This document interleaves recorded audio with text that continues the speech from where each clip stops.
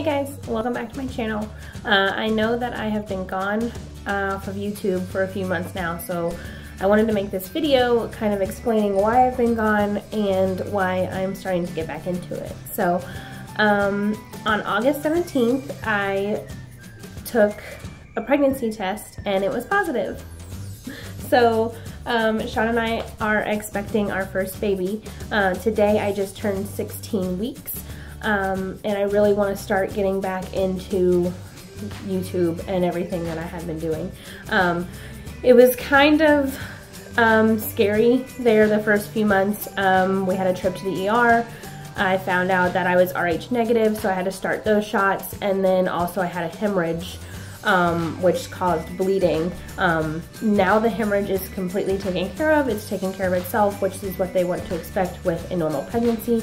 I was put on high risk in the beginning. I am now taken off and I'm out on normal risk, what they said anyway. So I'm feeling a lot better. I'm doing a lot better.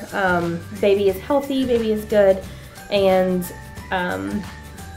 it was just scary there the first few months. So like I took a break with everything extra and just kind of focused on myself. I cut back hours at work, and I just really took time that I needed to let my body kind of heal and take care of everything that was going on.